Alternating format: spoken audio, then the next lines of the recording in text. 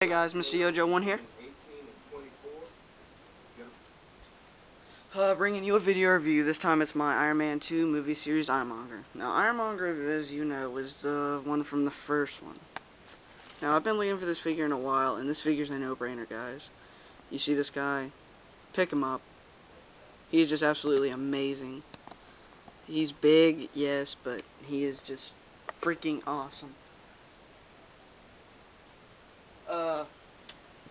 Now he is really large.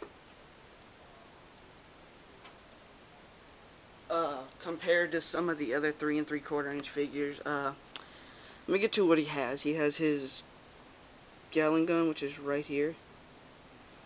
I'm gonna want to say it's a flamethrower.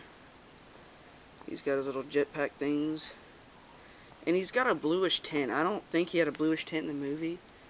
I thought he was more of just a grayish myself. Let's get him out of the picture real quick. Because there's 3 armor cards. You know, base. They all come with the same base. But here's Ironmonger himself. Now his knees bend ever so slightly. He's got these little rubber latex things here. But guys, this is just an oh my god, amazing figure. Pick this guy up if you see him. I mean, he is awesome. Now, this is him. His size. This is supposed to be the 3 3/4, but I think he's like 6 inches. I haven't measured him, but I think he's like. There we go.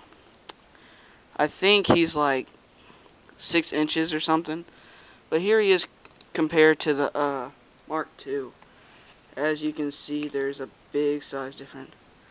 But oddly enough to say, it's not accurate, because the 6 scale figure would be up to scale with these guys, because Ironmonger was huge compared to Iron Man, as you know. So, different size comparison. So,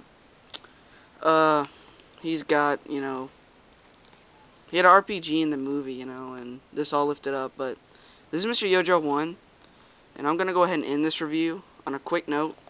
Buy this figure. If you see it, just buy it. So this is Mr. Yojo1 saying until next time, guys.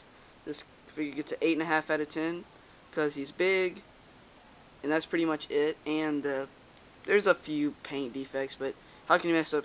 Alright, so this is Mr. Yojo1 giving this an 8.5, and I'll see you soon, YouTube.